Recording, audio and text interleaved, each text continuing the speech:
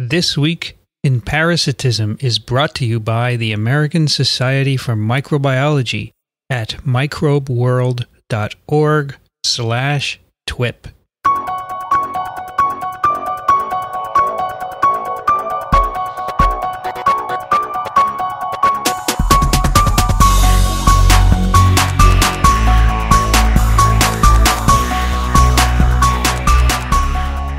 This Week in Parasitism, episode number 94, recorded on September 2nd, 2015.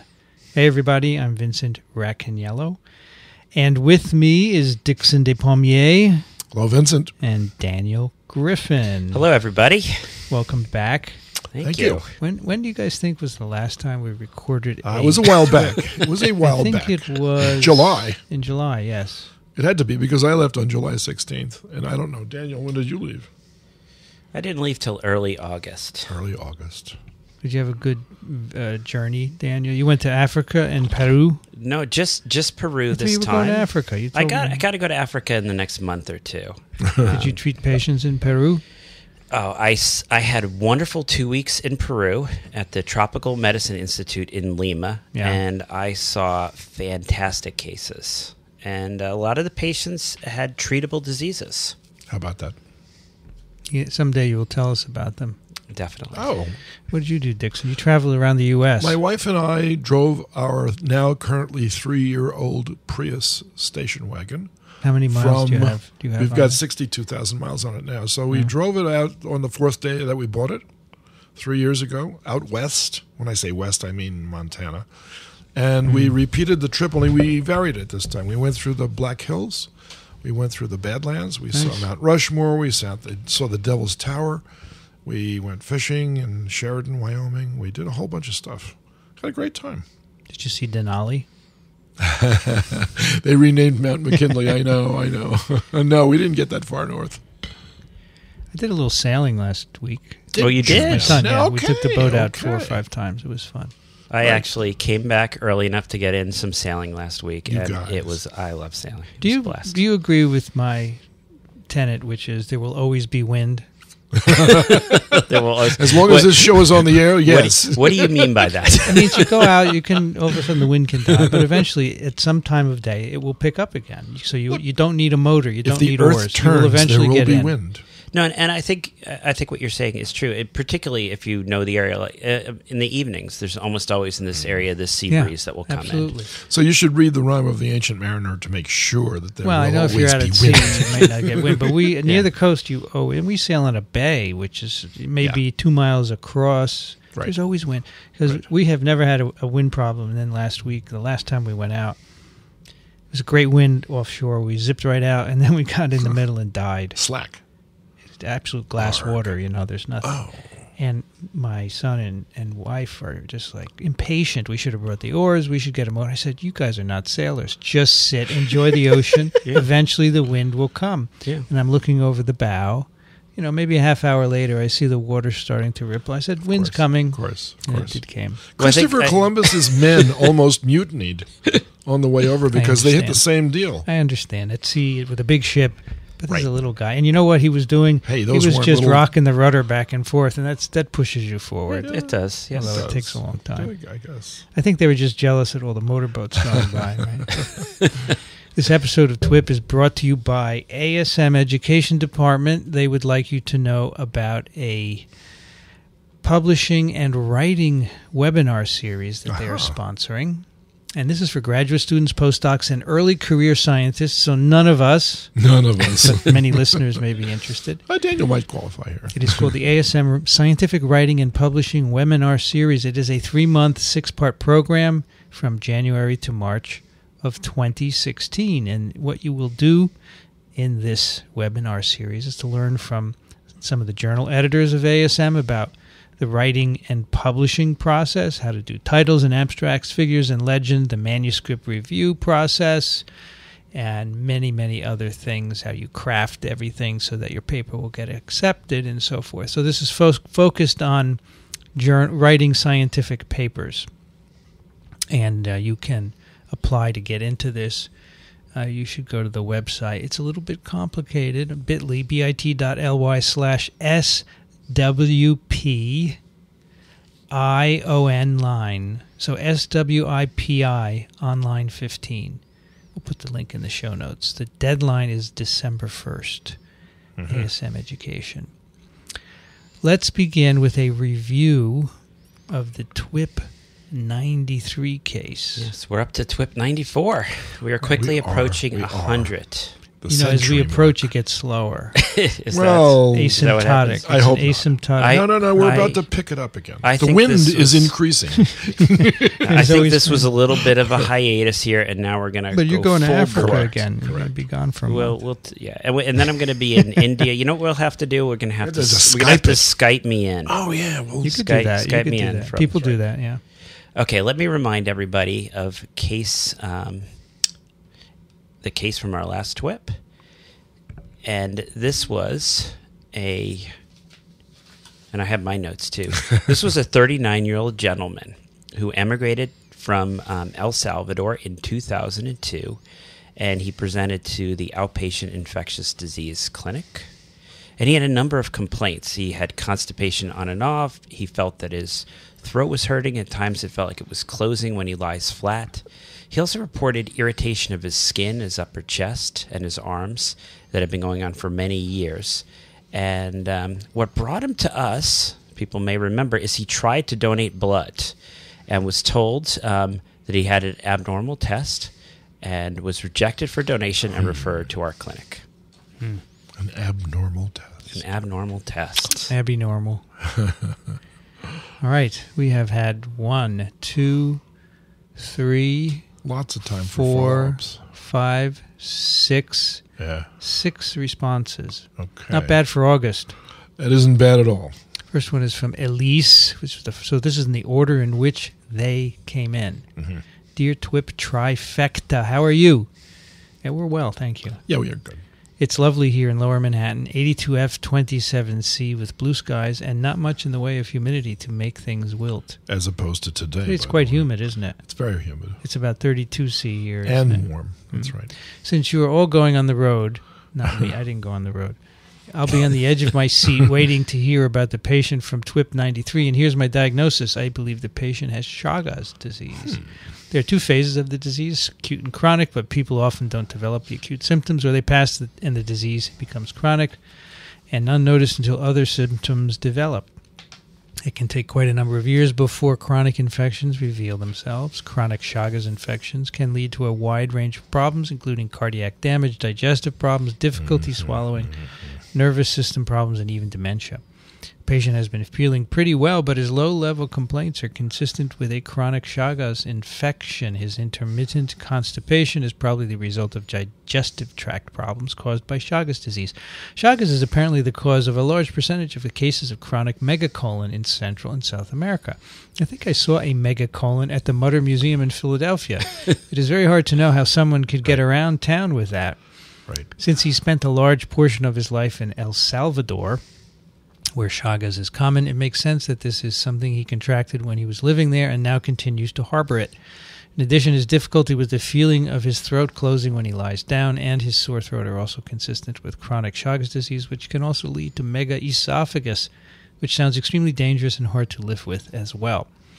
His rash can also be a symptom of Chagas disease, and his description of it that is not hugely bothersome and comes and goes intermittently is also consistent, but most descriptions I've found suggest that the rash is more of an early symptom of the disease.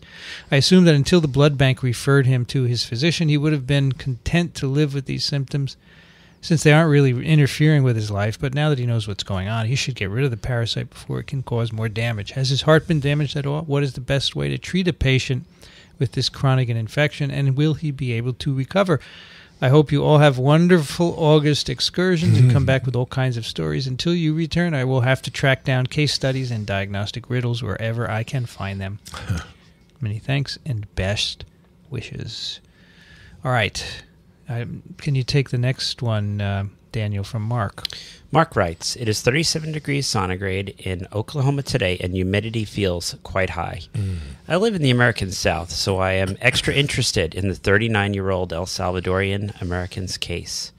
There has been some concern that the disease described may be endemic in warmer climate areas of the U.S. I am guessing the patient has the symptoms of American trypanosomiasis or Chagas disease. The rash and the constipation and upper GI strictures are symptomatic of this disease due to thickening of smooth muscle tissue of colon and GI tract. American trypanosomiasis has recently been added to the CDC list of blood-borne pathogens screened for in the U.S. Problem is that the blood bank refers patients diagnosed with this disease to physicians, and patients may be asymptomatic, and physicians, lacking familiarity with the disease, may not notify CDC for treatment advice. Treatment advice from CDC includes free medication. And that is true. They will walk you right through it. Also, in some locales, physicians may not refer patients to infectious disease physicians. The symptoms do not only include what was described in Daniel's case, but can also include cardiomyopathy. I am a clinical pharmacy coordinator, and I'm trying to get the news out regarding Chagas disease to physicians who practice at my hospital. Chagas disease may sound rare and unknown, but I have seen a cone nose kissing bug of the variety described in Chagas disease reviews at my residence. Also, where I live, we are blessed with a Hispanic American and migrant worker community, some who are recently from Latin America. Thanks for this interesting case. Clarification on guess of diagnosis. Megacolon results from dilation of colon due to nerve damage and decreased smooth muscle tone, and same happens to esophagus. Difficulty swallowing is a symptom that can cause malnutrition in patients. And then he gives us a link to a fact sheet. Right. Dickson Despommier.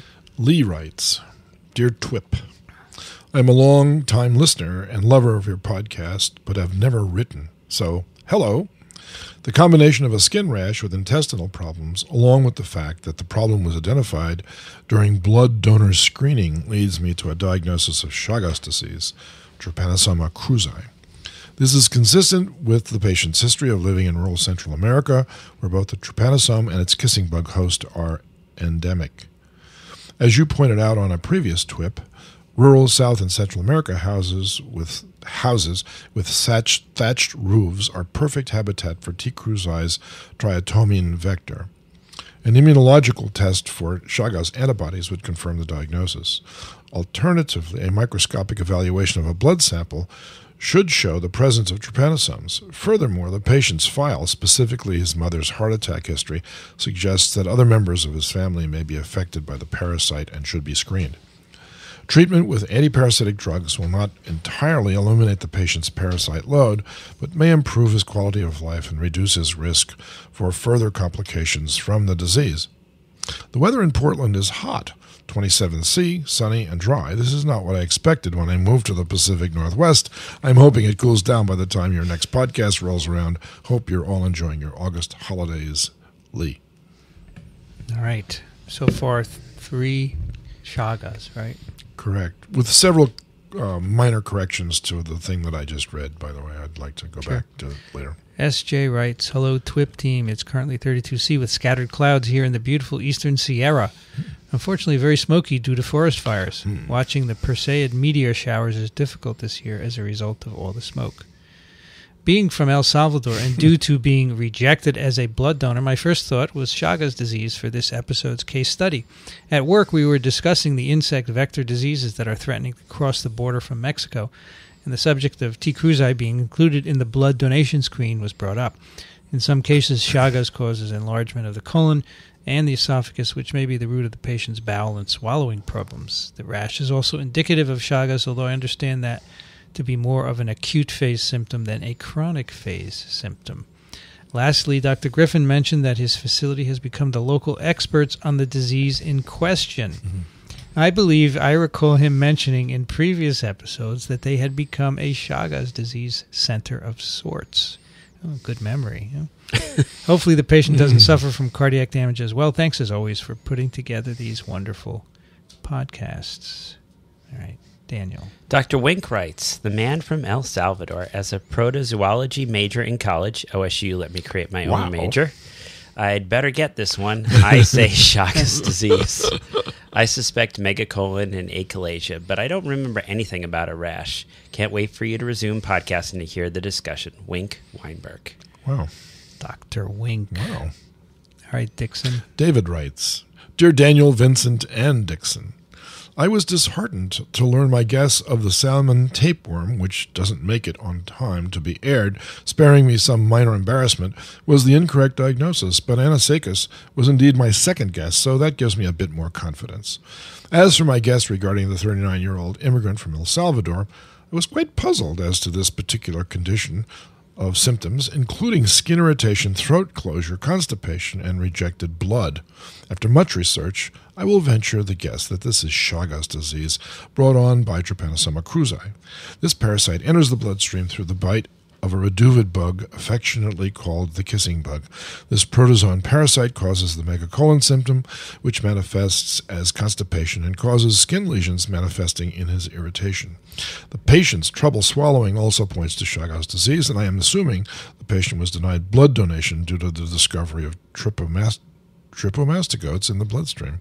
The weather in Shrewsbury, Massachusetts is 62 degrees Fahrenheit, a nice respite from the interesting heat wave Massachusetts has been enduring, a rather fitting fate after the nor'easter that slammed the region this winter. Best wishes, David. Okay. Well then. Everyone guessed Chagas. They did. So it's unanimous. They must be correct. I don't know, not necessarily. That's right. This is a diagnosis by vote. That's the way it works? Is this something that you could easily Google and figure out, Daniel? I think you could. But no, I would like to think that we just have a very sharp... We've educated them to the point now that they're up to speed. How's that? Yeah, I think that is. With a few exceptional tweaks. Daniel, what is the key suggester here that would... I think the biggest hint would be that he was rejected when he tried to donate blood. Mm-hmm. The second is the fact that he's from El Salvador. And then the third are the symptoms. And, you know, I pick these cases in part because I think each case has something special that I enjoyed about it. And if the person had come in with an abnormal EKG, that would have been, I think, more classic for what people think about. And that was why I didn't present, you know, one of those cases, which we've seen many of. But to say that this man did have Chagas disease. Right. And the initial test he got back from the blood bank said, you know, you're positive for T. cruzi. What kind of test is that, by the way? It's a serology. So you're looking for antibodies. Got it. And actually, at this point, we'll try to kind of go, I think, back through some of the emails, because I think people had some great things in the emails with little, I'll say, sort of slight variance from maybe the truth. Slight inaccuracies, let's say. Right. But no, so he gets this test back that he is a positive antibody screen for T. cruzi, and it's a screening test. So there's a rule that we have when you diagnose Chagas disease that you want two positive serologies, two positive separate antibody tests. That test from the blood bank, it doesn't count, right? Because it's a broad screening test. It's very sensitive. It's not as specific as we'd like. So this gentleman actually goes ahead and gets two more serological tests. One of them was actually done at the CDC. They both were positive. So now you run up with what do we do with his symptoms? How do we put this all together? And so I sort of wanted to go through. Can I just interrupt a moment? Did they actually look for the trypanosome? No, they didn't. And usually at this stage, you're usually not going to find the trypanosomes. And so maybe we need to break down into what are the stages of Chagas disease. And we had some people talk about this. There's the acute stage of Chagas disease. And we should talk about how they actually get it. Because I noticed Dickson and I cringed a little. Because Chagas disease is a unique vector-borne disease. When you get a vector-borne disease, how do you get it? You get bitten by the vector, right? Like a mosquito. Like a mosquito bite or a fly bite. Gives you a little blood that has a virus in it, right? Yeah. Into the injection site, right? Right. Like malaria, for instance. Yeah. But there are some notable exceptions. This happens to be one. This is a notable exception. Yeah. And in this case... How notable is that exception? And this is great because we're getting a nice chronology. How do you catch this thing? Right. And it's actually the infective form is in the reduvid bug, in the vector, in the triatome bug's feces. Right. And what you don't want to do is get that feces in contact with an open wound or a mucous membrane. Exactly. And what happens classically is a person is sleeping in a thatched roof, rural hut. the bugs are living in there. They're living up in the thatched area. A person is sleeping. Most of them are covered, so the face might be what's exposed.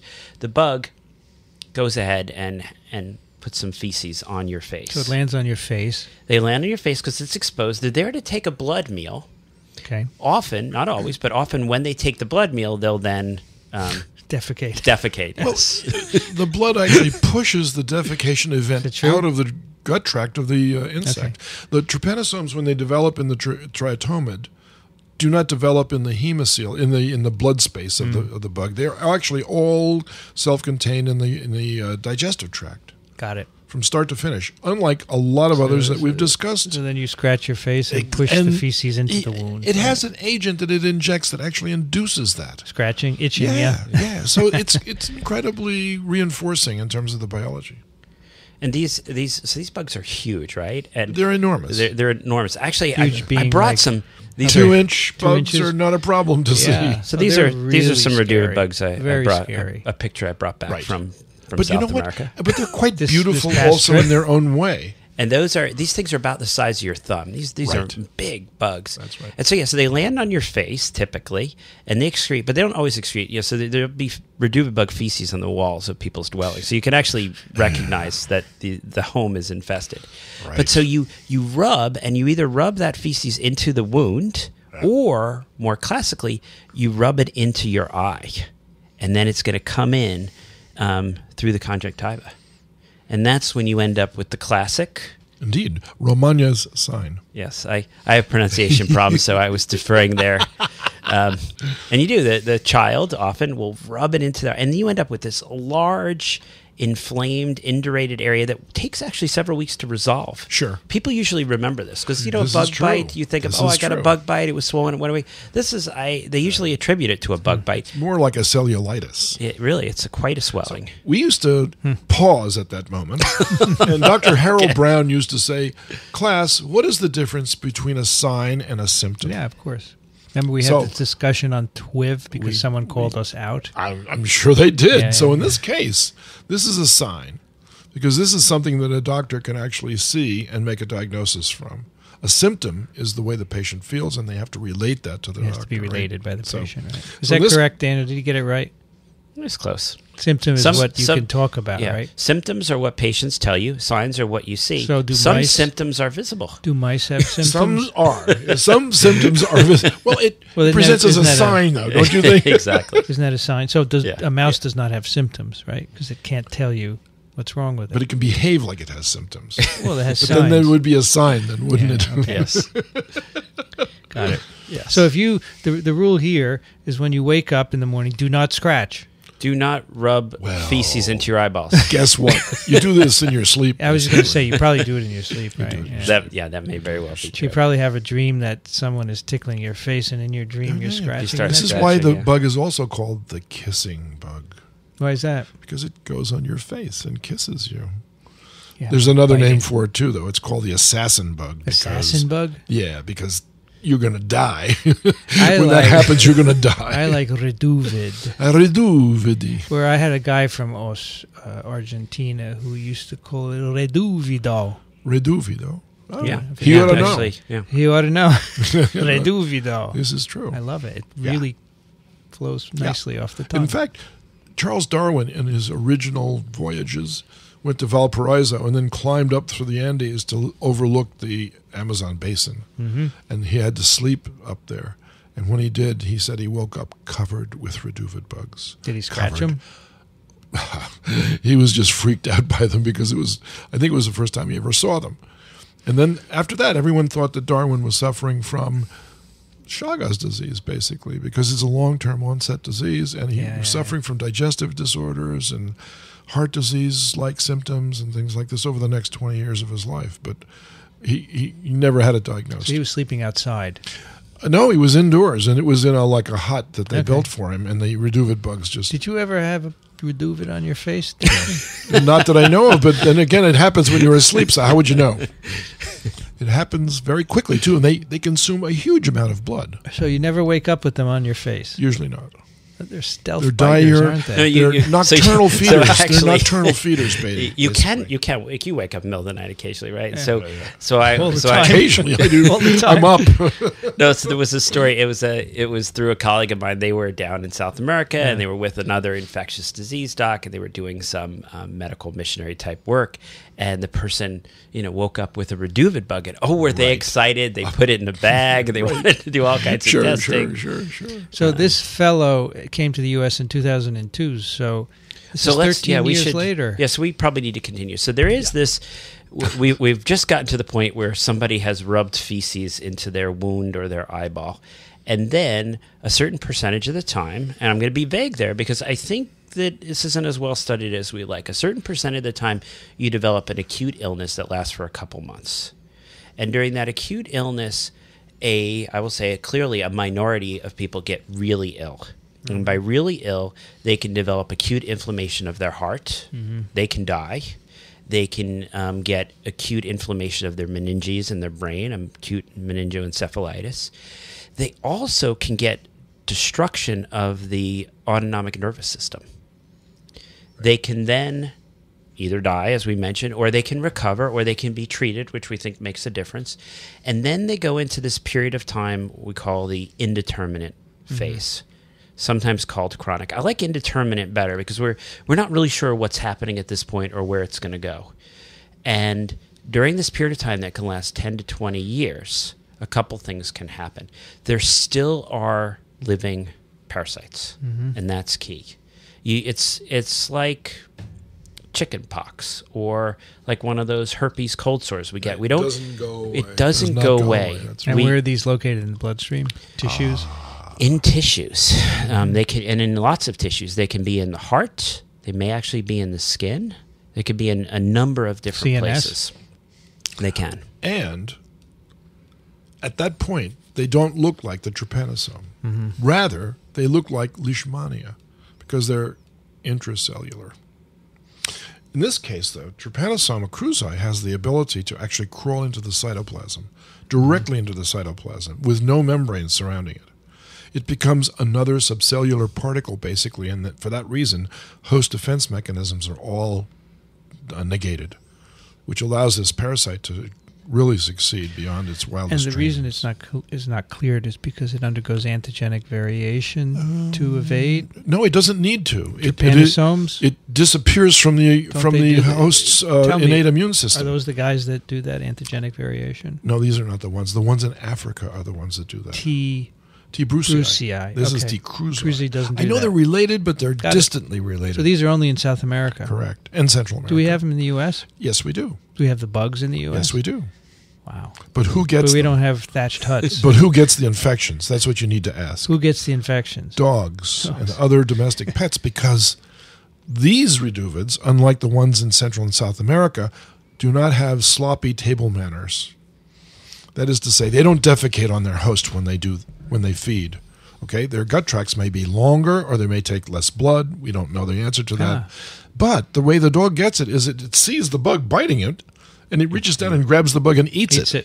Yeah. And at that point, the trypanosomes now gain entrance into the mucous membranes and infect the dog. So North American reduvids don't defecate when they take a blood meal. That is the difference. And that's the reason why people don't get the infection. They get bitten by the bugs, but there's no feces on their skin. So wait a minute. We missed one minor or several major transmission cycles. This is a great segue. So a couple things. We have had people in the U.S. There's a famous case of a guy from Montana who ended up with Chagas disease. His blood got rejected. He went initially in the 90s to donate blood. All was good. And then he goes to donate again, and we'll get into when they start screening. And now they say, we got to reject your blood, and it gets checked at the CDC, and he's got Chagas disease. Never left the U.S. The story was, as a kid, he went to summer camp in southern Texas. Bingo. And so and that is the interesting. As we said, the parasites can invade through the mucous membranes. Now, our eyeballs are not the only place where we have mucous membranes. Where else do we have mucous membranes? Well, our mouth, for instance. Yep. So if you ingest, if you get reduvid bug feces or these infected forms in your mouth, and there are a couple publicized outbreaks in Brazil where they're crushing up the sugar cane, and there's reduvid bugs in there, and it gets all crushed, and then people consume this unpasteurized fruit drink. Got it. And they end up getting Chagas. So how did this guy get it in southern Texas? Some contaminated stuff? They assume little somehow. kids put stuff in their mouth all the time. Who knows what? All right, so the moral is when you have crushed sugar cane, you have to put rum in it. You have to put rum or just pasteurize it. Yeah, that's right. Or let someone else drink it first. No, that can't do that. Okay. Yeah. And I also want to, before we go into the intermittent, I want to make a point. And I was thinking of you, Vincent, when I was driving in today and thinking about these things. The intermediate indeterminate, we'll call that the indeterminate phase. I mentioned that during this acute phase, you can have a lot of nerve damage done. And when I was in Colorado, we'd see a lot of people with post-polio syndrome. And they were people who had a lot of nerve damage done when they were younger, but then they were fine until they got to a certain age when they needed that reserve. And then they started having issues walking. And we think that during this acute phase is when a lot of the nerve damage occurs that can later predispose you to the gastrointestinal manifestations. Over time, you gradually lose some of the nerves and the nerve supply of your intestines. Sure. And if your set point has now been dropped through this acute infection, 30 years later, you may start to lose enough that you lose the ability to contract. You get the megacolon, et cetera. Yeah, so unlike polio, which is a central nervous system disorder, right? In this case, it's myenteric plexus in the intestinal tract. The ganglia that go down the length of the intestine, those are the things that get damaged the most. And that reduces the tonus, makes it flaccid. You get megacolon, megaesophagus, that sort of thing. And the parallel, is that there's no reason to give someone an anti-polio therapy at this because it's same idea. Polio destroys the damage. Yeah, the damage is done. You don't have reserves later when you're starting to lose them. And that's going to be an issue in our gentleman here. Is can we do anything about these gastrointestinal symptoms? Right. Is that really caused from an activation? So now we have our indeterminate form. It goes on for decades. And then there's a risk, and people estimate the risk is about 30%, that it can actually go on and now start to cause a late stage cardiomyopathy. And that actually we do believe is active parasites that have not died are triggering a combination. Part of it is they're causing a local destruction, but part of it is an immune-mediated destruction. So those are the people that we're worried about during this indeterminate. And we call it indeterminate because if it was chronic, we'd sort of think of it always moving in that direction. But since it's a minority that will go that way, and that's where we have a lot of recommendations about treatment.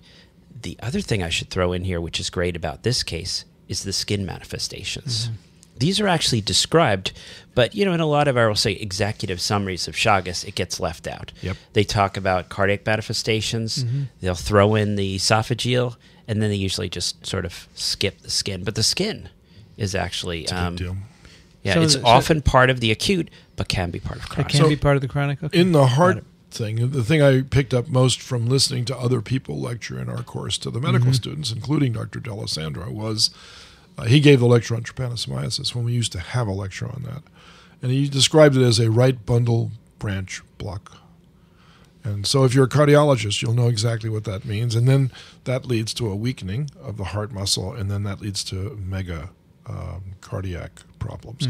And according to the World Health Organization, Chagas disease is the world's leading cause of cardiomyopathy, bar none, including atherosclerosis and things of this sort.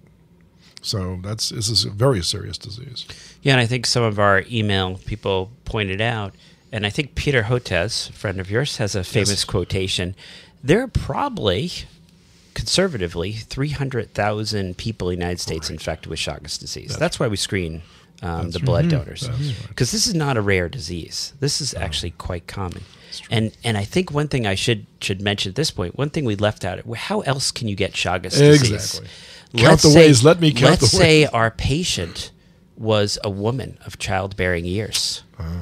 Unfortunately, we don't know whether it's 1% or 10%, but somewhere between 1 and 10% of the time, and it seems to be a genetic propensity for that particular mother, they can transmit it to the child. So it's good. You can actually get vertical transmission. The child can be born with Chagas disease. And if a mother has one infected child, very likely that the second will be infected as well. So that's another issue. We have all these people coming from these endemic areas who may end up getting pregnant. You can't treat them during the pregnancy because of the toxicity of the medicines, but you could potentially treat them before. Not sexually transmitted, is it? No, just vertical. So what's the risk of transmission in the blood supply? I mean, you said that this guy probably didn't have it in his blood. If you actually went ahead, and this has been an issue with transfusions as well as transplants, if you went ahead and put this in the blood supply, you could actually infect someone who's receiving the blood. So if you got a transfusion in South America, in an endemic area where there's no screening, you could get Chagas disease from receiving a blood transfusion. So you remember I mentioned a long time ago in our beginning basic parasitic diseases descriptions when we came to Chagas disease that there's a very famous gentleman in New York City, Victor Nussensweig, teaches at NYU, who became famous even before he came to this country because he's from Brazil, by discovering that if you put a 1 to 4,000 dilution of gentian violet in blood, a pint of blood kills the trypanosomes. Is that okay to do? It's well, safe? in Brazil, yes. Here, it was certainly not approved of by any ARVs, but it hasn't resulted in any major disease outbreak like carcinomas or anything like this as a result, and it's prevented a lot of Chagas disease in Brazil, but it is not a widely used practice in this country. Yeah, what we're doing here is screening the blood supply, and the first FDA-approved test to do that was introduced in 2006. And then in 2010, they came out with guidance and basically said, there's this test, why don't you start actually using it? And until that, it's sort of interesting, until that happens, it's sort of okay not to. So, and I think 2012, the military said, we should do that too. Yeah. So if you wanted to pursue this diagnosis in this gentleman to actually prove definitively that he had cheek cruzi, and you took blood smear after blood smear after blood smear, and you didn't find any trypanosomes, there's one other alternative that you can do. You can get laboratory-raised reduvid bugs, which are guaranteed not to contain the organism. Right. And then you can work out a way of allowing them to feed on this person. And they will draw a lot of blood. Okay? A lot meaning a mil? 2, maybe 3 mils per bug. And then you put them in a special cage, and you follow the bugs, and you watch for the development of trypanosomes in the gut tract of the bugs. It's called xenodiagnosis. And it was widely practiced for a while when they were raising these bugs in captivity. And in fact, there's a very famous English entomologist whose last name matched the subject that he was working on. His last name was Wigglesworth. V.B. Wigglesworth. That's right. And he studied the neurology of this organism, this reduvid bug. That's what he became famous for. All right, so you don't get enough blood in a smear to see it, but the reduvid pulls enough out. Usually. And then the other way of diagnosis is by taking a cardiac biopsy. Oh, great. Yeah. But if you do that, you usually need to do PCR. And this was sort of created this controversy for a while where people said it's got to be all immune damage because we never see them when we do a cardiac biopsy. Now that they've repeated some work with PCR, they realize actually there are appear to be viable Hard to see the amastigotes in those little nests. So how did you treat this gentleman? So this person, as I mentioned, it's a recent case, and so he was being referred to GI for evaluation, and a discussion was had about the potential treatment. So this would be a gentleman that we would probably want to treat, that we would probably encourage to treat. And we'll talk about why. I mean, so you could say, he's got all these gastrointestinal manifestations. We think they're related, but as we talked about, it's not clear the treatment is going to help those, right? There's also the observation that different strains of Chagas are more likely to cause the damage that leads to esophageal or more likely to lead to the cardiac manifestations. He's actually characteristic. The El Salvador varieties are not commonly associated with intestinal manifestations. That's more of the South American. So this person would fall into the issue of, you're 39, you're under the age of 50, we think there's a 30% chance that he's going to go on to develop cardiac manifestations. So far, he had an EKG and a transthoracic echo that were normal. And I should comment a little on the EKG. So the EKG, they recommend a 30-second rhythm strip. So what that means is you're going to basically monitor the EKG, the electrocardiogram, for 30 seconds and look for any abnormalities. Things you're looking for, the first thing you'll see, as Dickson mentioned, is right bundle branch block. It's the first thing that gets affected is the wiring of the heart, the conduction system. It'll then go on to other blocks. The left anterior fascicular block can develop. Ooh. You start on now we're going to get into our echocardiogram. The heart wall is going to first have problems, say, during diastole. When it's trying to fill, it starts to get stiff. Later on, I saw a case of this just a couple weeks ago. You will actually start to get a dilated heart with an apical aneurysm. So the bottom part of the heart will actually develop an outpatch. You can get clot forming in there. And this person had developed that. Did you see any Chagas when you were in Peru? Yes. You did? Yes. Mm-hmm. Number of cases. And so what you're doing is we don't know who the 30% are going to be. And so we try to treat, or the encouragement is to consider treatment. Unfortunately, there's no FDA-approved therapy for Chagas disease. And of the two therapies that we think work, neither of them is 100%. They're about, maybe we think 90% effective. But again, it's hard to know what's your measure of effectiveness. But when you do treat them, there's a lot of side effects. Benznidazole and nifurtimox are the two. Yeah. And the CDC will work with you. They'll help you, but they'll give you a free drug. They'll give you free drug, but one of the big issues is GI side effects. Skin, and it could be really severe skin where basically the skin is sloughing off. I mean, these are not easy medications. So it's a challenge. Big one. Did he take anything, or did he not? So he hasn't started on treatment yet. So did you offer it, and he's like thinking about it? He's thinking about it. He's seeing the GI docs. He's going through the whole process. Wow, tough. Yeah. What other errors were there that you wanted to point out here? Well, the antibody test is not a test for the presence of the organism, so it means that if it's positive, it just simply means that they've been exposed to the antigens, right? Got it. Whereas if they found the organism, of course, that's definitive, or PCR. Okay. The other one was the route of transmission. They're not injected; they're defecated on. Injected. Yeah. Yes, you're right. So those were the only two errors that I saw. I don't know about. No, I think, the other was the way they test in the blood supply is it's an antibody test. You're not actually seeing the parasites in the blood. The one issue we think it's nerve damage, and that's why you're losing the ability to contract and so that's what's leading ultimately to the megaesophagus. Exactly. The GI manifestations, but no. In general, I thought we had some pretty sharp responses. Very sharp. And I'm gonna go with Dickson. I think that our listening public is getting educated through listening and probably doing some reading on the side. And these are some pretty sophisticated responses. I think that's great. A lot of them reveal the life cycle, the clinical manifestations, and obviously, curing people with these drugs is not the way that you would try to do this on a community basis. So we do have somebody who I think is still associated with Columbia University. His last name is Cohn. And why am I blocking on his first name? Not Neil Cohn. It's he's over at Rockefeller University now, also in the Population Council. But he's done a lot of work in South America with other epidemiologists because he's a population biologist. You can actually eliminate the breeding sites for the reduvid bugs by switching from these thatched roofs, which are easy for the bugs to get into, and eliminate the pictures on the walls that hide the bugs behind them, and using crude building materials like mud and hay. If you switch to a cinder block and tin roof, whole swatches of area can be eliminated in terms of transmission of reduvids. So why do I know this? And it really, and as Dickson's saying, it's vector control. The medicines are toxic. These are not mass drug campaign drugs. These are toxic. You barely want to use them. And so where we have had success is when they go in and they have vector control. So the cone region of Patagonia, which includes Chile and Argentina, have been essentially made reduvid bug free. And as the result, that region now is Chagas free. So if you get rid of the bug, you get rid of the disease.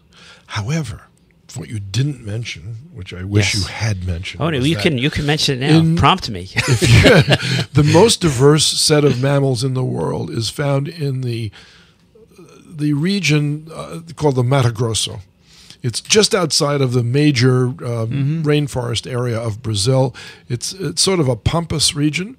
Right, it's a transition between the pampas and the. You mean it's arrogant? It's an arrogant, very arrogant. There's not a lot of rainfall there. No, stop it.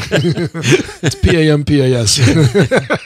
It's where all the gauchos play. So the megafauna there, it's quite amazing. They have giant anteaters and giant armadillos, and they have lots of other large mammals, and all of them are infected with Trypanosoma cruzi. All of them. The aardvark, that's an African animal. I'm sorry, I didn't mean to mention aardvark. I meant to say anteaters and the tree toad, the two-toed tree sloth, which is, I know, hard to say, also is infected. And a lot of people were using them as experimental animals back in the States. Yeah. And they would have to make sure that they didn't carry Chagas disease, and of course they did. So they were dangerous animals. So getting rid of the reduvid breeding sites for people doesn't eliminate the infection in a zoonotic sense. Got it. So we're still at risk from the infection, even though, like I mentioned, the southern portion of South America is now declared free of Chagas. Yeah. I mean, one last thing that sort of came to me while I was listening about the anteaters was that in a lot of parts of the world, Chagas disease is felt to be a disease with a stigma. It's a disease of the poor and of poverty. And so you have to have a little bit of, I should say, cultural sensitivity. If we have physicians out there who are listening and are excited to make this diagnosis now and start thinking these people are from endemic areas, I may want to test. I don't think all our diagnosis should come from the blood bank people. You want to be a little careful in how you present this diagnosis, because here you're going to suggest potentially a very unpleasant therapy. Sure. Right after you've told someone, that you've disparaged them and accused them of having this disease of poverty. They've come here to the U.S. in many cases. They feel like they're really doing well, and they're proud of that. And you don't want to be like, oh, you know what, you've got this disease that, you've got because you are a poor rural person. That's right. It's just sort of a sensitivity that's important in engaging the patient. So the African trypanosome infection is totally different disease, right? It's sleeping sickness. Totally different. In fact, the thing that makes it totally different is that the trypanosome in the South America, the American trypanosomiasis, is a tissue-dwelling parasite for the most part. When it penetrates the cell and rounds up into the amastigote form, it's intracellular from that point on. The African trypanosome never does that. It stays in the blood the whole time. Correct. Or it gets in the central nervous system through the cerebrospinal fluid, but it never goes into the tissues. That's a huge difference. And what's the vector for that? Over there, it's the tsetse fly. Tsetse fly. Right. So you can imagine, I think we talked about this too a little bit, where in Jurassic times, when South and Central America and Africa were connected, and then as they started to drift apart, you can imagine how this varied with regards to speciation and the vector selection. It's old and new world monkeys, right? Yeah, exactly. All right. Is that it for this one? Fascinating stuff. Good. Really, it never ceases to bring out stories about sociology, about geopolitics, about eating habits, about whether you go to the beach and have a drink of this wonderfully tasting sugary solution that might result in your death. I mean, these are tragic situations. They're not. I don't mean to laugh at these things. I'm just saying that we are experts at this, and we still are amazed at how diverse and varied the information is about it. So we're so pleased with these responses. I'm very pleased with these responses. That's a great set of responses. All right, Dickson is pleased. Yeah, Excellent. Absolutely. All right, we have a paper. We do. It is a paper published in Journal of Infectious Diseases. It's called Targeting Filarial Able-like Kinases, Orally Available Food and Drug Administration. Approved tyrosine kinase inhibitors are microfilaricidal and macrofilaricidal. Get out. You mean you kill off the big and the little at the same time? Apparently. It's amazing. So, Daniel picked this. Why did you pick this paper, Daniel? What caught your eye here? There were a couple things that caught my eye. It was not the title. So this was actually the editor's featured major article in the last edition of the Journal of Infectious Disease. So the editors basically sort of pull this out and say, hey, you should take note. And when you start to read the article, there's a lot of features of this that I really was impressed by. And so let us sort of start and go through it and talk about that. But I should mention the authors. This is from a group down at the NIH. And Dickson actually reminded me, this is the second paper that has come out of Nutman's lab that we've discussed. What was the other one? It was on Loa Loa, as I recall. Okay. And we'll go back and look it up. Yeah. Why should we have to guess? No, Look it up. it was the one that had a lot of flow cytometry because Mario Roederer was one of the co-authors on that. Right. I'll look it up while you're telling us about it. So yeah, we will refresh our own memories as well as the screens in front of us. So they start off with this central. They start off with this central problem is that we don't have a lot of alternatives when it comes to treating the neglected tropical diseases. And they point out for Loa Loa, there's this specter of resistance to albendazole and ivermectin. They also point out that onchocerciasis has basically a single drug, ivermectin, that works for it. Correct. And so they're bringing up the issue that it would be nice if we had and some wait, other... Yes. How does it work? Is it a macrofilariacide or a microfilariacide? The ivermectin. Yeah. Why don't you tell us? Because that is... It's a microfilariacide, so it doesn't kill the adults. So you have to keep giving it until the adults die of old age, which is the reason why they have the ivermectin program to begin with. Or Mectizan, it's called Mectizan. That's the Merck brand for it. So every year you have to give a dose of drug to everybody to make sure that their microfilariae are killed, but the adults that make the microfilariae are not killed, which is a big drawback for the treatment because it's a 20-year follow-up with lots of money spent for the drugs, as you know. Yep. And that's going to be key here. Compliance is huge. By the way, it was TWiP 86. TWiP 86. Worms Loa, the immune response to mycobacteria. It was Loa. The title says everything. Exactly right. It was a Journal of Immunology paper. Yeah, it was a good paper. It was a very good paper. We only do good papers, right? We only do good We try, papers. anyway. Or excellent papers. We only do also. excellent papers. That's right. And the other thing So they continue, bring up please. here, and this is actually, I think, a very important issue, is that in areas that have Loa Loa and onchocerciasis, when you try to treat these people with ivermectin, you can have some really severe neurological outcomes. You can have encephalopathy. You can have people dying. So in a lot of areas where it's been co-infection, they've just said, we're going to stop the ivermectin treatment, which is a little disastrous, right? So we've got these areas where they're not treating people with onchocerciasis, people who might develop blindness, right? Yeah. Because they're worried about the co-infection. So there's a number of reasons that are sort of driving them to do this project. To look for more drugs, basically. They're looking for they're looking for an effective drug. I mean, we want to go ahead and we want to actually get rid of these diseases. Because another drug that's effective but very dangerous too is diethylcarbamazine. So DEC used to be the standard treatment, but it was a very toxic drug, and it elicited a lot of reactions, like the Mazzati reaction, as I recall. So they leverage something that I think a lot of people sort of question why we do. Is we've done the full sequence of a lot of organisms. And people said, that why do you do that? It takes a lot of time For the most part, I agree with them. But are we doing that just to check the box to say, oh, we've done this now? Well, they actually, they leverage that. They said, well, now that we have the whole sequence of these different organisms, let's scan the genome for potential drug targets. Bingo. And they go ahead and they find these tyrosine kinases. And they start looking a little bit more at the tyrosine kinases. And then they bring the idea, you know what? We have drugs that inhibit tyrosine kinases. Right. If this tyrosine kinase is essential for these parasites, maybe we can use this already FDA-approved drug to actually target and kill. Well, who do we really want to kill? We want to kill the parents. Yeah. Right? Because if you kill the parents, they can't have any more kids. This is all true. So the kids are what are driving you crazy. Right.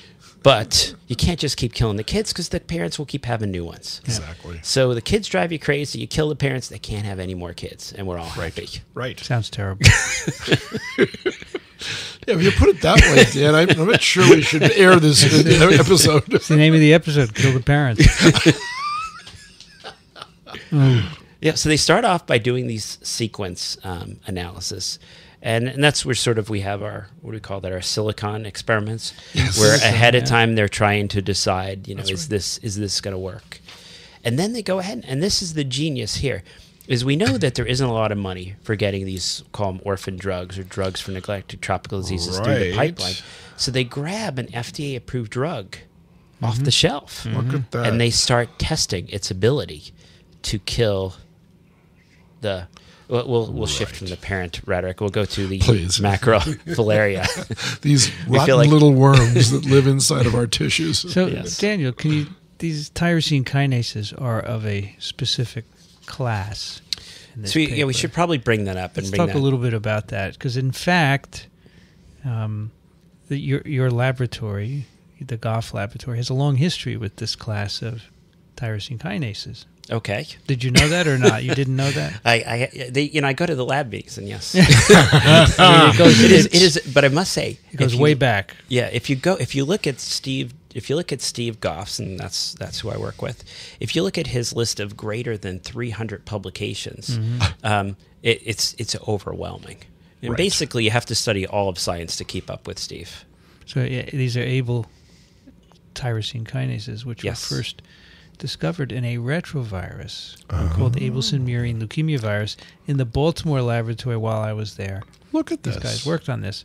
So this was a transforming retrovirus isolated initially from mice, and it causes tumors in mice. And it has picked up a cellular oncogene called ABL. It's just named after the virus, but of course it's a cellular gene that's involved in growth control. And it's a tyrosine kinase. So it's involved in these cascades that regulate cell division. And the virus picks it up. It becomes dysregulated, and it's overproduced in infected cells, and it transforms them, makes them divide incessantly, and eventually they become tumors. Now, you, Daniel, must know of the involvement of ABL in human disease, right? I know you're an infectious disease guy, but you must know some oncology, right? No, actually, quite a bit. I'm actually folks. quite fascinated with oncology. No, and actually, the interplay between a lot of our infectious diseases and the increased risk of malignancies is particular interest. So, what kinds of tumors is c-abl? So, c-abl, people may have heard of the Philadelphia chromosome. Is that like a sub or something? It is. Cheesesteak? Yes. They take Velveeta and they melt it on top. Philadelphia chromosome, right? It is the Philadelphia chromosome. It's the chromosome of brotherly love. It's these two chromosomes coming together, chromosome 9 and 22. And what you have is you have the B-cell receptor on the one chromosome, and that is chromosome 22, and the Abelson or ABL tyrosine kinases on chromosome 9. And they actually come together, and what you end up with is that the BCR, which is chronically active, is now making the tyrosine kinase chronically active. Which is bad. And this is CML, chronic myelogenous leukemia. Chronic myelogenous. Yeah. Why is it? What does myelogenous mean? You know, we talk about the different white cells, and there's like lymphoid and myeloid. This is more of a myeloid. Okay. Bone marrow derived. Which is interesting, right? Because we're talking about the BCR here. So it's an abnormal chromosomal translocation which turns on this c-abl constitutively. It's constitutively and on. that's bad because your cells divide, and that's a recipe for cancer. And this CML, where do you see it? In young people, old people, everybody? No, it's usually older people. Older people? Yeah. I mean, it can transform into these blast crises and these acute forms, but it's usually an older. So here's a great example of how they studied this mouse retrovirus that causes tumors in mice, and it sheds light on a human disease. And who could have predicted that? Yeah. Another reason why you just have to let people study. Smart people do what they want, including sequencing genomes. Which is what we're seeing here. Because you never know what you're going to get out of it. No, you are right. Please, folks, let science proceed. Let it be, as the Beatles would say. Daniel. Yes. Can you treat CML? Yes, you can. And you could treat it, a combination of different... And one of the drugs is one of these tyrosine kinase inhibitors. Imatinib, which we're going to see, which appears in this paper, or people may know it by the trade name. Are we allowed to use trade names? Gleevec. Yeah. And it's an antibody, right? It is. It's an antibody. Monoclonal antibody, Dickson. Incredibly successful, I understand, right? Yes. It's a camel-derived antibody? No. It's not a camel-derived It is not a camelid. Okay. Should we talk about camel antibodies? Yeah, eventually we should. I think we already did. Did we already talk about camel antibodies? We did. We had a long discussion. Dickson was frustrating in that one. I was amazed, actually, more than frustrated. I think this is a humanized monoclonal antibody. So you start with a mouse and you replace enough residues to make it human-like, and then you purify it and give it to people, and you get a good cure rate, Daniel? Is that the You do, actually. And I should say this treatment is not just limited to CML because a number of tumors actually have increased tyrosine kinase activity. So I think there's renal cell cancers and a number of others. I think there's 3 or 4 now. And then there's some more, there are newer ones. There's in addition to imatinib or whatever it is. Zatinib. There's others, second, third generations. Yeah, there's even more. And Steve tells me they're better when you get some resistance against the original. These are better against. Yeah, that is always the amazing thing. Is unfortunately the tumors can mutate, so that they're basically a point mutation, which makes them resistant to these inhibitors. And the mathematicians claim it's just you've got so many cells, and one of them. It seems a little fishy to me. So basically, you administer this monoclonal, and the monoclonal binds the ABL protein and prevents it from turning on the mitogenic cycle of the cell. Exactly. So you're turning it down. But it's not against the active site of tyrosine kinase. Yeah, it's near the active site. It's actually so it's a binding steric into the. inhibitor? Yeah, it's right in the active site. That's my understanding. In fact, and there's a mutation that can still function? Well, mutations, as you know, Dickson, don't function. No. An altered protein? Yeah, I mean, if you get a mutational event that changes the amino acid sequence in the pocket... It can make the antibody less reactive. But it can also make the ABL protein less reactive. Yeah. The protein is still functional. That's why it's a problem, right? Because you have resistance, and these people, they have relapses, right? Yeah. But so it's a tyrosine kinase. It puts phosphate onto tyrosine residues, which is an important part of signaling in the mitogenic pathway, which is the signaling pathway that tells cells when to divide. Yep. Most of our cells don't divide because it's not good to divide. Indeed. Except when you've stopped growing, then, if you keep dividing, then you accumulate mutations and you become a tumor. Right. Okay. So what did they do with these antibodies, Daniel? Well, they went ahead and tested them to see basically survival curves. And they're using Brugia Malay here in Figure 2 that I'm looking at. And you can put these in culture and you could actually put them, add the drug and see if they die. Is that basically it? Basically, that's what they're doing. They're basically drugging and seeing if they kill them. So you could do this experiment, Dickson. My mouth just fell open and my jaw hit Is this something you'd like to do? Hit the ground. That's a leading question. It would take a long time for me to answer it. Right now, the answer is no. Is that your kind of experiment? No, it wasn't. I didn't do that kind of work for my own research. Did you culture organisms? I did sometimes. I did, yes, of course. Did you add drugs to them? Occasionally, I did that. Okay. Then this is your kind of experiment. No, I don't say I don't approve of this. Of course, I think this is wonderful work. But I want to see this go back into the animal, too. Daniel, are the drug levels physiologically or pharmacologically relevant? They have, and actually, that was another thing I loved about this paper. In the discussion, and I don't know, either they did a great job or they had some great reviewers that helped them do a great job. But they bring up, like, every question I had was in the discussion. And basically what they say is we can achieve, these are the levels. So they show these are the levels that it takes to basically be macrophilocytic, basically to kill the adult filarial worms. And these can be achieved from just a single 400 milligram dose of the Gleevec. And this is in people. This is given orally, right? This is given orally, and there are side effects, but the side effects don't really tend to show up till like 3 or 4 weeks, onto therapy. This is an antibody that's given orally. Yeah, interesting. That's even more interesting. Isn't that great? That's it must be in a capsule that lets it go through the stomach, right? So that it doesn't get digested in the gastric acid. Yeah. So they say we can give one pill, 1 400 milligram pill, which is a reasonable dose. We can achieve the levels that we've shown that we need to achieve. It could actually go up to 800 milligrams a day, FDA approved. I'm not sure that they need to do that. Right. And what they're sort of interested in is, can you just do a single dose? Can you do a single dose in all these areas, particularly areas with this co-infection, and kill the adults of these, basically end the cycle, not have to go back year after year, but a single dose. Single dose. So Tom Nutman is a world-class nematologist. Tom Nutman, the senior author on this paper. Yes, he is. But there's a paradigm with regards to nematodes in general, and I'm sure Caenorhabditis falls into the same paradigm, and that is that once the adult worm is produced, the number of cells remains constant at that point. It doesn't need to make any more cells. So if tyrosine kinases prevent cell division, I can understand how it could interfere with microfilarial production, but I'm confused and intrigued as to the mechanism of action of anti-tyrosine kinase activity against an adult nematode that is not undergoing on-demand cell division. The number of nerve cells are set, the number of muscle cells are set, the number of gastrointestinal cells, excretory cells, cuticular generating cells, that's all fixed, and the number don't vary after that. So how would tyrosine kinase work against the adult? The inhibitor, why is it working? Yeah, because that's a good question. I would like to know the answer to that. Because I'm sure Tom is intrigued as well. So they go into that, and part of it is they borrow work that was done in the schistosome field, and they realize these are actually involved in maintaining this protective outer sheath, right?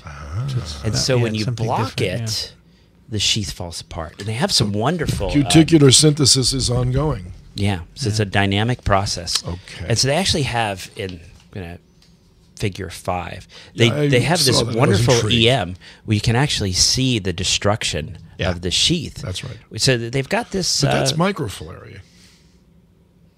Yeah, that's micro. And so you want to see the same. The adult. You want to see this figure. What part of the adult is being affected by this drug? I don't think they address that antibody. here. No, they don't. don't. It's a good question. They postulate that it's good the question, same. But Dickson. but you're right. It would be nice. Let's see an EM. Let's mess with the adult. I think it's that thinking. I'm wondering if the technical issue, can you grow the adult in these cultures? I mean, it just sort of is it going to be? It requires a host. So it may just be a technical challenge. It kills both, right? That's the observation. Both adults and the kids are both killed. So that's what we want. We do want the adults. In the animal, killed. You give the drug and they both die. Well, these are in cultures. We don't know. I understand. Did they do an animal experiment? So this they talk about in the discussion, right? So this is all great. So now we're going to move into permissive animal models with these pathogens. And so they say, I just got a quote. They say, given the widespread use and over a decade of safety data, moving directly to human studies to assess the effects of imatinib and dasatinib in filarial infections is warranted, particularly because there's no good permissive animal models for the pathogenic O. volvulus, W. bancrofti, Loa loa. So in Brugia malayi, they can use jerds or other weird mammals to accept the infection. So did they? I'm sorry, I didn't read this article as carefully as you did. That's did they actually try the drug out in a GERD infection to make sure that the adults are killed too? So where did they come up with the finding that it's a macrofilaricide? Yeah, where's their data on the macrofilaricide? Well, that's figure 2. They have macro and microfilaria. It's in the title. Yeah, it's in figure 2. They do it in culture.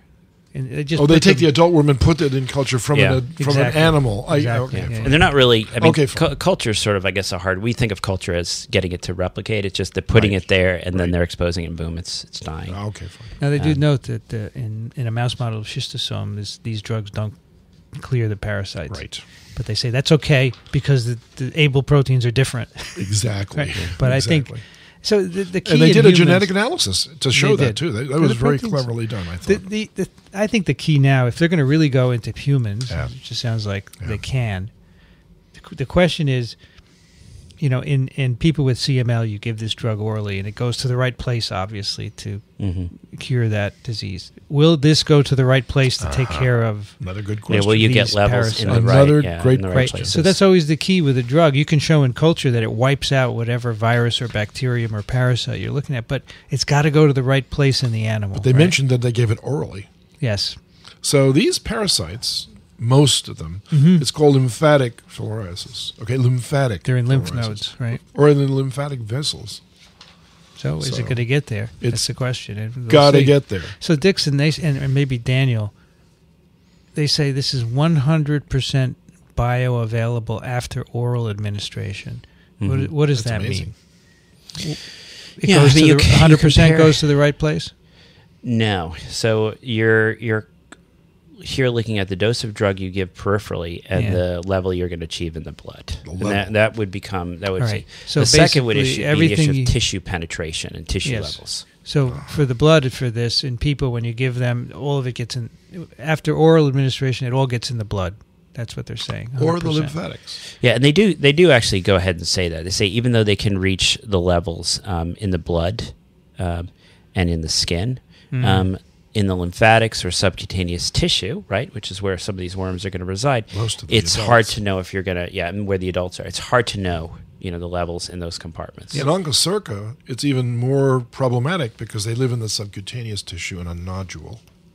So they're not even in a vessel. This is not a given that it's going to work. Correct. Right. Okay.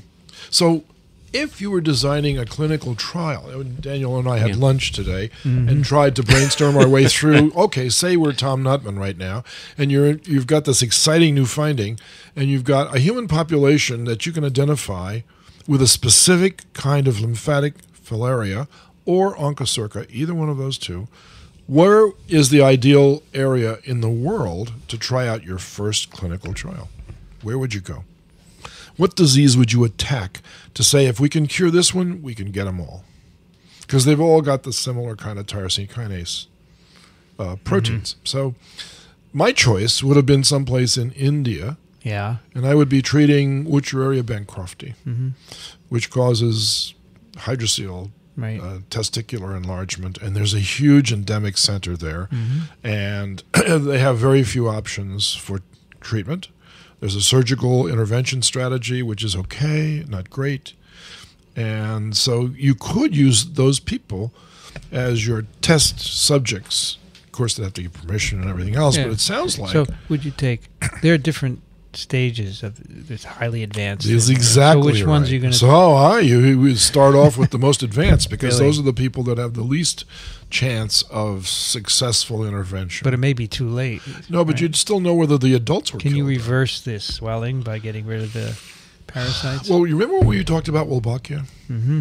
So these parasites have Wolbachia inside of them. And if you give antibiotics, if you kill the adults, you kill the parasites. You kill the parasites. So that you'll keep down the inflammation then. So would you do a placebo-controlled double-blind trial? You have to do that first. You have to do that first. An antibody of a different specificity to begin with, just to make sure that per se is not doing it.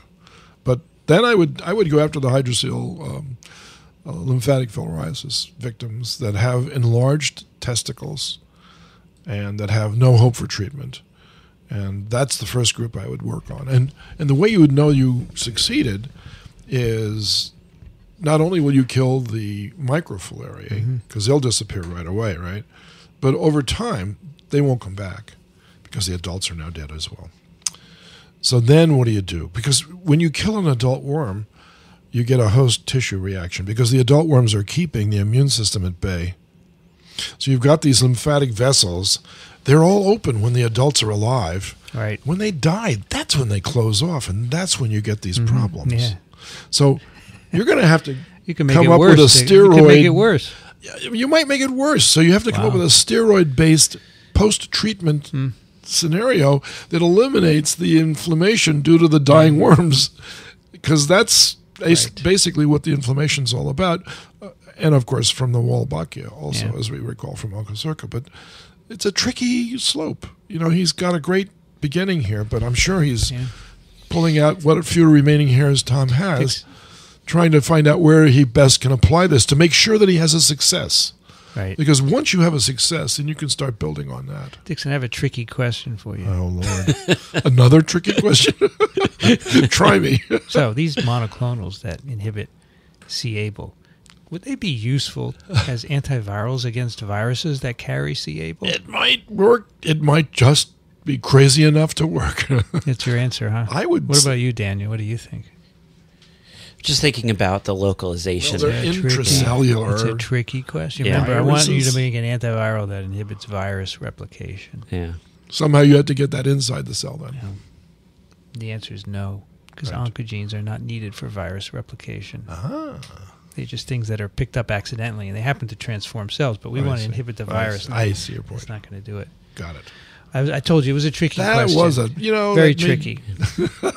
I like thinking of tricky It questions. exceeded my knowledge level. I was going to go with the actual trial to treat Loa Loa. I thought that was the natural extension of the next Yeah. step. Find a Loa Loa. population, treat Loa Loa, make sure it works, and then because we really want to get these filarial eradication programs up and running in areas of the world where there's basically been shut The down. problem with Loa Loa, and I'll raise this one also, is that like onchocercia, it lives in the subcutaneous tissue. It's not in the blood. It's not in the lymphatics. It's in the subcutaneous tissue. So achieving therapeutic levels at that point might be very difficult. I mean, the microfilaria will be attacked no problem because they're in the blood. That's how they're picked up by the vector. But the adult worms, that's a tough one. I would pick one that lives in a bloodstream or in the lymphatics to begin with, and I think the lymphatics would be Wucheria bancrofti. Sort of lower hanging fruit. Work out for the Loa. The Loa hanging fruit. That's very Is that a good by the title? way. Why not? Loa hanging fruit. Go to the lowest hanging fruit. All right, let's do a clinical case, Daniel. Do you have one for us? I have another one. This is not from Peru, right? No, this is not from Peru. This was, I have a bunch of cases sort of prepped up. I don't know if I'll ever present any of the ones from Peru. Probably. Who knows? This was another clinic patient. It's a 33-year-old Chinese male living in Chinatown here in New York City. And he comes to the clinic with several months of on and off watery diarrhea. He also reports headaches, but no other constitutional symptoms. He's tried reflexology and chiropractic therapy, but nothing has so far helped. Should we? He's a 39-year-old Chinese male. Where's he been? He's been. He's been out of. Let me see here. He's actually traveled quite a bit. He lives in Chinatown, as I mentioned, here in New York, but he's traveled to Chile, and several areas outside of the city. Yeah, so he hasn't just stayed here in New York. He's been out of South America. And he's a recent immigrant? Let me see if we know when he immigrated. No, he actually immigrated quite a while ago. Okay. Quite a while ago when he was younger. So he's mainly grown up here in the U.S. You read that while I was busy searching to get back on were you there? TWiP 94. Should I remind you? Would you please reiterate? 33 years old. So 33-year-old Chinese male, 33, not 30. born in China, but came over here when he was a young man. Okay. He lives in Chinatown. Okay. He came to the clinic with several months of on and off watery diarrhea. He's got a headache, but otherwise feels well. He, as we found out, he has traveled quite a bit. He goes down to Santiago, Chile. Oh, wow. Okay. And he actually was down there a few months before. What does he do there? He goes there for fun. For fun. Goes there for fun. What does that mean, Daniel? What kind of fun are we talking about? Vincent's usually the one who asks these important questions. Kind of fun, yeah. Kind of, recreational nightlife type of fun. Keep talking. Does he take drugs while he's there? Let me see. Marijuana, stimulants, alcohol, tobacco. Does he have sex? Yes, he does. With which gender? Anyone who's willing. I see. Interesting. Yes. He actually says multiple partners and, I quote, many styles. Many styles. Wow, interesting guy. Does a lot of drugs and the only thing he has is watery diarrhea. He says when asked for the number of sexual partners, he says it must be greater than 50 on each trip. Total. Goodness gracious. Total. Well, so he's very sexually active. So we're not going to judge that. I'm not judging. It's just it's not judgment. Impressive. But we are trying to look for a cause for this man's symptom. Well, symptom. Sounds like an infectious disease, Dickson. It certainly does, doesn't it? Sexually acquired, perhaps? No, not necessarily. So he does might be a red herring, basically. That's okay. We like red herrings. So he does have some interesting past medical history that we get. 2 years ago, he was diagnosed with a chronic viral infection. Which one? HIV. He has AIDS, huh? He has a CD4 count of 685. Currently, his viral load is non-detectable. He was diagnosed 2 years previously. He's on antiretrovirals? He is. He's on bacavir, tenofovir, and norvir persista. All right, triple. So he's on triple therapy for his HIV. He's well controlled. He had a history of syphilis that was treated 6 years ago. He had a rhinoplasty, nose job, in the past. Doesn't have any medication allergies. His family history is negative. He is an architect. Is he single? Single, but lives with his family, parents. He's an architect. He's an architect. Doesn't have any pets. Doesn't report any animal exposures. Sounds like he's an architect of his own destruction. Oh, I'm taking judgments, aren't You I? are, I'm sorry. actually. I withdraw Yes, that. That was... Yeah, it's okay. I'm not passing judgment. I just wanted to say an architect of his destruction. Right. Well, we all are, aren't we, Dixon? I mean, We have sown within us the seeds of our own you destruction. drive out west. That's You know looking for that. trouble because you Really? could have a car accident, right? Of course. Yeah. All right. So I should mention on exam, he's he's afebrile, good vital signs. He actually looks quite well. There's nothing localizing. Just watery on diarrhea exam. for 2 It's just weeks. this watery diarrhea that just won't go Water away. and headaches, right? Watery diarrhea. And the headaches. Yeah, it could be from dehydration or something like that, though. And did this coincide with a trip to Chile? Apparently, He right? mentions that this happened a few months after a trip to Chile. Okay, and did he eat anything unusual there? He's an adventurous eater, but he doesn't mention anything in particular. All right. Anything else, Dixon, that you need to ask? Do you have clues? My wheels are turning, but I don't want to spoil the whole thing by asking don't too wanna. many questions. I think Okay. we should wait. Yeah, and I'm not going to give you guys any more Oh, lab thanks. tests or anything because they're going to. Well, no, I mean. Yeah, right. No. I There- think that's where the answer So is. this may be obviously. a question of people writing in with the differential, right? Right. There may be there's a lot of possibilities that could present this Many. chronic, several month on and off watery diarrhea. So when he goes to Chile, how long does he go for? He goes for a week at a time. And he has 50 sexual partners in a week? No, he's had greater than 50 his sexual whole partners lifetime. so far in his Oh, lifetime. okay. I was going to say, this guy's A week pretty would be. active. Holy cow. I don't know. I mean, some people probably could. I'm fit, sure they you know. do, but it's just a lot. Yes. Well, he's 33, and he's a young guy. All right. I'm thinking a lot of things, too, but, I think viral all the You time. do, don't you? You do. How could you help not? This could be viral. No, and it is, and that I think is always the interesting thing when we come on this show is that it's I think somewhat easier when we've ruled out every bacteria, fungus, virus, and we're limited to just parasites. So hopefully that helps. But as we know, worldwide the number one cause of diarrhea, it's viral. Yeah. Exactly. Yeah, But Was there are it- parasites that cause diarrhea. Many. there are Many. there are at least 3. No, there are more than 3, Daniel. Yes, there Many more than 3. All right. Many. I think that's all we need I here. think that was a quote from Barnaby, my son. There's a lot, at least 3. At least 3. That's right. Sounds like the way the Eskimos count reindeer. They count them 1 reindeer, 2 reindeers, many reindeers, and they don't distinguish after that. All right. It's kind of interesting. You want to do a couple of email? Yeah, absolutely. All right.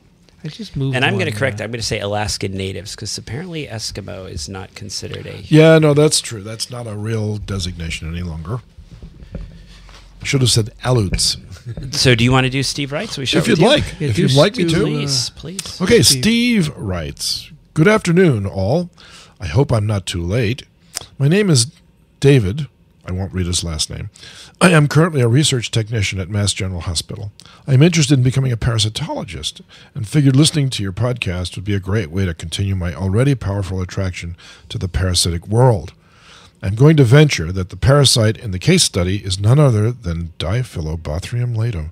And am I reading the right That's fine. email? Yes, you read that. It's okay. The Diphyllobothrium latum pacificum /latum, also known as the salmon tapeworm. The reason for selecting this parasite is due to the symptoms that our patients suffered: nausea, abdominal pain, vomiting, fever, as well as the ubiquitous nature of the parasite, found along the entire northern hemisphere.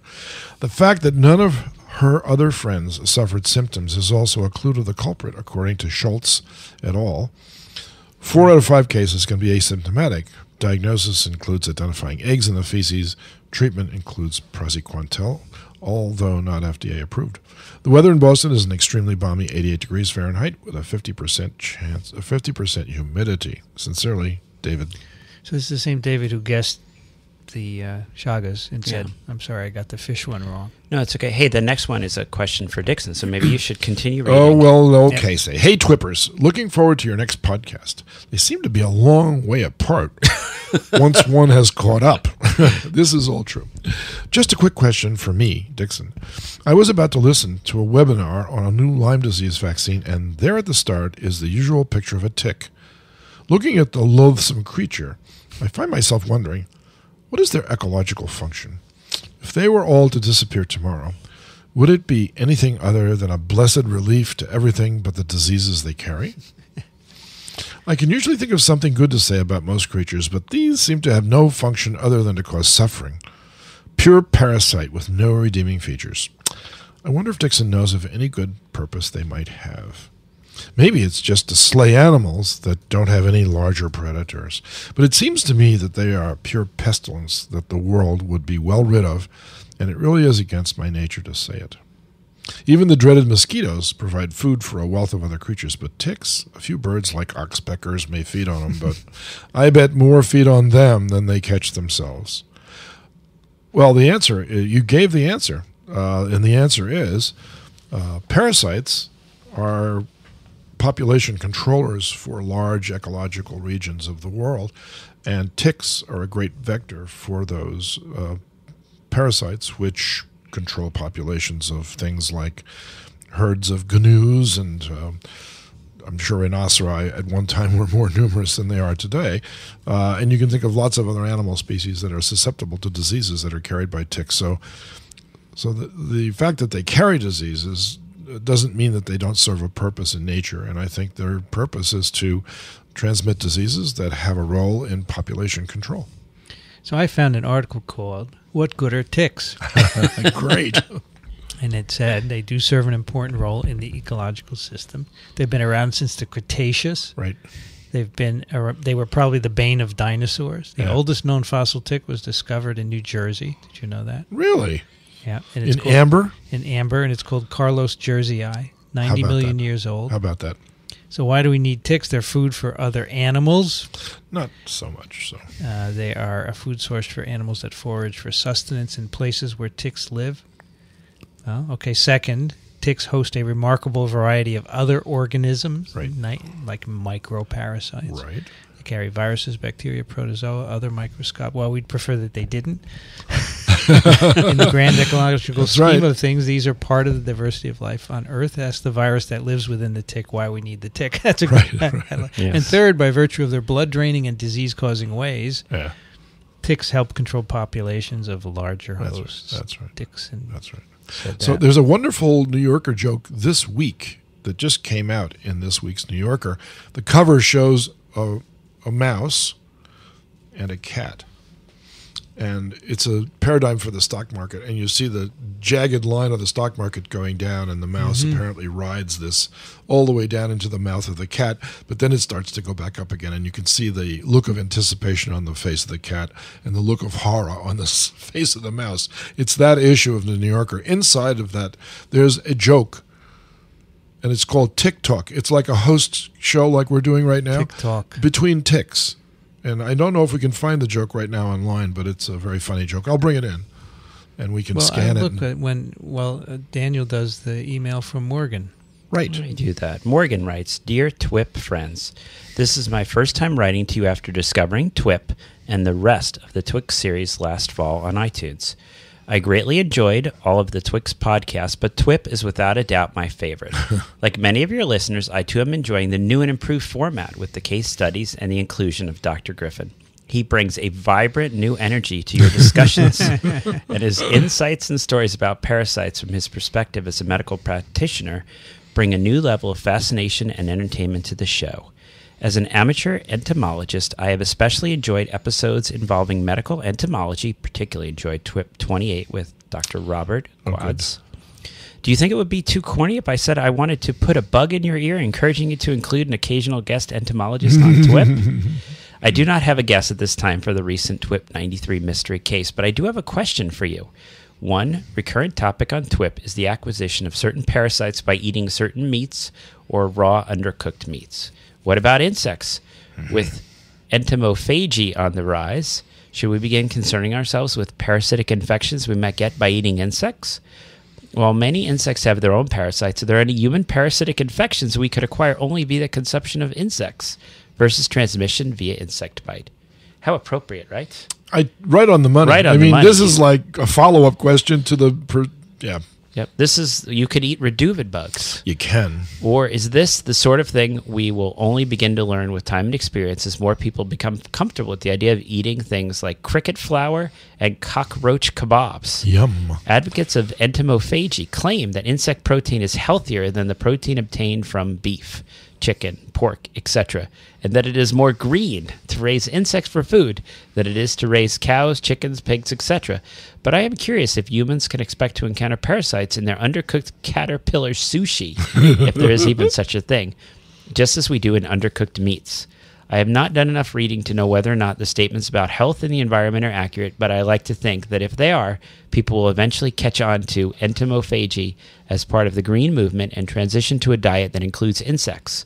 As a vegan, I would also encourage skipping the whole entomophagy thing and transitioning directly to a plant-based diet, but tend to think of entomophagy as a baby step for a culture that will someday hopefully cease eating animals altogether. But for a new experience, next time you're in D.C., try Oyamel Cochina Mexicana for their chipolines, Oaxacan grasshopper tacos, margaritas, and cool decor. This can be done before or after visit to the Smithsonian Museum of Natural History's Insect Zoo. Right. On an unrelated note, but to provide you another bit of color to add to the diverse tapestry of that is your listening audience, I am a 27-and-a-half-year-old student attending community college after a 7-ish year hiatus from school. Guess what I'm interested in studying? If you guessed entomology, you are correct. I also work full-time as a legal secretary, part-time as a public relations director for a local small animal rescue, and a mom to a house full of animals, big and small. My daily commute involves a bus ride followed by a ferry ride, or a ferry ride followed by a bus ride, depending which way I'm going. So you can imagine how TWiP has become a wonderfully welcome addition to iTunes listening library. TWiP has also become my default listening selection for summer Sundays spent relaxing on the sands besides the Atlantic Ocean in Virginia Beach. How cool. The weather this morning in Norfolk, VA, is unnaturally pleasant for this time of year with the temperature around 23 C with 85% humidity.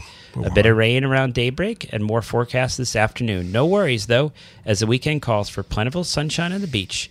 Thank you for TWiP and for your sensational efforts in edutainment. Keep up the good work. Cheers, Morgan. P.S. I'd also like to mention that I find it highly entertaining when Vincent says, reduvid bug. And would like to encourage him to say it on air at every given opportunity. Now, did you just put this in, or did she really put this in, Vincent? No, I didn't. I would never do that. So could you just say it again, just for... Regardless of its relevance to the current conversation topic, such flair and enthusiasm in his pronunciation. Vincent, you might appreciate the fearsome and magnificent Arlius cristatus. In the next event that there is such a thing as reincarnation, this is exactly what I want to be on my next go-around. Arilus cristatus. All right. Is that good? It's about an inch Very long. good. About an inch long. Do you see that picture of the bug she sent? It's quite nice. I didn't see it, actually. Yeah, there's a link there. Reduvid. Is that good? Reduvido. Oh, that is a great bug. Now, Dickson, you said you can acquire Chagas by eating a reduvid bud that's known for humans. Yeah, we mentioned. You said the dogs do it, right? No. It's so this. No, was this the is issue a drink with that they make from crushed sugar cane. Correct. That has bugs. So in several it, outbreaks in Brazil were That's really, right. and it's funny. If you ask people in Brazil, they'll tell you that's how you get Chagas. And you know why they want to say that, right? Because you don't want to be like, I'm a poor person living in a hut. I drank some of that fancy fruit juice. Right. You know, if people start to eat more insects, and I just don't think that's going to happen. I know it's not going to But happen. if it did, this would be manufactured using colonies of bugs that were free of pathogens, right? I don't know. Chocolate-covered crickets, right? You get down in Chinatown. I don't know where they're coming from. Those are coming from the wild. You catch them, right? But if we're a big deal and one day a source of protein for humanity, it would be farmed or grown in tanks in laboratories. So it would be making vertical bug farms, right? I've seen a lot of shows on it. Yes. It's quite an interesting concept. Certainly insects have their own viruses, but they generally don't infect us, But when you eat cabbage, for example, you are ingesting lots of viruses that infect insects that feed on the cabbage. Right. But they pass right through you. Mm-hmm. But the pathogens are the issue, and I just don't think we know, and it's only a matter of if this increases, but I don't think it's going up, as you say. People are going to eat more bugs. I think she's right. You go right to the plants. Yeah, let's just skip the bugs. All right, let me do one more. Yep. This is from Trudy, who writes, Dear TWiP Trio. Say that 3 times fast. TWiP Trio, TWiP Trio, TWiP Trio. Right. I can't do it. Just listening to the last parasitic podcast, one of my friends is very knowledgeable about commercial salmon fishing in the Pacific Northwest, Alaska. He states that all the fish caught commercially is flash frozen to assure food safety. I have been given the same assurance by others, food inspectors I knew from working in public health epidemiology also. Although I have not sent in my opinions on case classification for the cases presented of late, I very much enjoy this feature of the podcast. I must add that a while back, a listener with my same first name wrote in to one of the 3 podcasts stating that she did not like This Week in Parasitism. Right. You remember that letter. I am a different Trudy who loves learning more about diseases of all kinds. I also deeply appreciate the Urban Agriculture podcast. I listened to 2 other podcasts about infectious disease by Dr. Mark Crislip to round out my hunger for discussion about pathogens. I'm in the middle of the podcast, but had paused it just to write. One of the greatest challenges I dealt with when I investigated possible foodborne disease was getting a good food history. Now, however, many people using activity and diet trackers such as Fitbit, Apple Watch, and others using apps like My Net Diary, Fitbit app, MyFitnessPal, etc., may provide information that is recorded at the time of consumption or at least daily. This information could truly flesh out a history and provide strong clues for a medical diagnosis. That's a good point. Yep. People do tend to record everything about their lives now on these portable devices, right? Yeah. So far, I've inspired at least one doc to consider the data these tools can provide. All the best from Naples, Florida, where it is a sunny, humid 32C nice kind of day. Trudy, who is a RN, retired but still licensed, so I can only case classify and not diagnose. Right. There's wonderful little emoticons. There's one with a face mask and a microscope. Very cool. So all fish is frozen. Well, she said all fish, commercial salmon fish is frozen. Is all fish frozen, Dickson? No, of course not. No, absolutely not. Should it be? Oh, that's another great question. You have to clean the fish first in order to render it commercially viable, because otherwise nobody's going to buy a fish that's got all the guts inside still. So if you froze them the moment you caught them, although that would prevent the spread of these diseases into the muscle of the fish, I think it would be impractical. You'd have to have a ship with liquid nitrogen as part of its cargo, and that's very bulky. It's easy to do a gut of fish. You just slice the belly open and boom, it comes right out, right? Of course, but that means you have to do it as you're catching and you're catching hundreds of fish. And they catch a net full at a time, and it's. I don't think it's practical, frankly. So how do they do these salmon? I don't know. That was the first time I heard that. I wonder if they freeze it much later, but that wouldn't help, right? No. The waters that they're caught in Alaska are generally very cold to begin with, so the hold of the ship contains ice. So they go right down on the ice first. This would stop any migration of larvae from the gut tract into the muscle. The moment they're shipped back to the processing factories near the shore where they're unloaded, I am not aware of the fact that they are frozen in liquid nitrogen. I'm really not. So I haven't seen a modern salmon processing plant to give an opinion. The salmon's website, and they say we freeze our catch within hours. Wow. Is that enough time? I mean, a lot of the it would be. The salmon fishing has sort of become more, I'll say, more big big business. Yeah. So they have these massive ships where it used to be you had smaller operations, the canneries and everything were all on the shore. So people would come in and would go to the cannery. Now a lot of the stuff, the ships stay out there, and all the processing is actually occurring at sea. And I think as we bring up a couple things, let's say 99, almost 100% of the time it's in the GI tract. Down in Peru, hang out with infectious, we came up with the fact that every so often it'll actually be in the muscles. So you're not 100% safe eating it right away. You're pretty close. But yeah, at some point, even if it gets out, if you flash freeze, you can still kill the parasite, even if it's already. Correct. So that's the advantage here. If you take your sushi, even if it wasn't processed great, if you can flash freeze it, you can kill the parasites and you're not going to get anosociosis. Exactly. Or Diphyllobothrium latum. Or gnathostomiasis, let's say. Or you can go on. And that would be Trichinella and that's interesting. Some fish, right, like our ceviche here in the U.S. made from tilapia, that's not necessarily frozen. It falls out of there are fish that tilapia might is a freshwater fish that would not probably be susceptible to this. Yeah.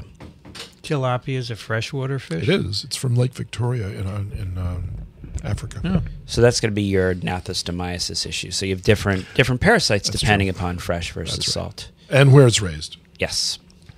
By the way, Dickson, I did search for Tick Talk in the New Yorker. I did not find it. I'll bring it up. But I did discover that there's a Tick Tock diner in New York City. So I think we should all go and do a TWiP there, right? The Tick Tock. All right, I'll bring the joke in. Diner. I will definitely bring the joke in. All right, that's TWiP 94, and we're going to do another one in 2 weeks, right? We are. Back on schedule. Yes, we are. You can find it on iTunes and also on microbeworld.org/TWiP. And if you have any questions or comments, please send them to twip@twiv.tv. Daniel Griffin is right here at Columbia University Medical Center. Thank you, Daniel. Oh, pleasure as always. And welcome back. Thank you. You're here for a week, right? And then you're gone again? Yeah, and then I'm gone again. No, I'm here. For a month? I'm here for like a month or two. Very good. We can get another TWiP in. Yes. Dickson Despommier is at trichinella.org and medicalecology.com. Thank you, Dickson. Urban agriculture. What's that? We have to do one. Verticalfarm.com. We haven't done one in a long time. Urbanag.ws. Thank you, Dickson. You're welcome. You're welcome. Good questions. I love doing this. When you're on the point, you ask good questions. I love doing that. Thank you. The implication is that I'm not always on the point. That's okay. I accept that. I would never say that. I accept that as a criticism. I really do. Did I say that, Daniel? Hey, it's recorded, so yes. I'm afraid you're on record. It was properly implied. Improperly implied. I'm Vincent Racaniello. You can find me at virology.ws. The wonderful music you hear in the beginning and the end of TWiP, it's called an intro and an outro. That's composed by Ronald Jenkins. You can find his work at ronaldjenkins.com. You've been listening to This Week in Parasitism. Thanks for joining us. We'll be back real soon. Another TWiP is parasitic.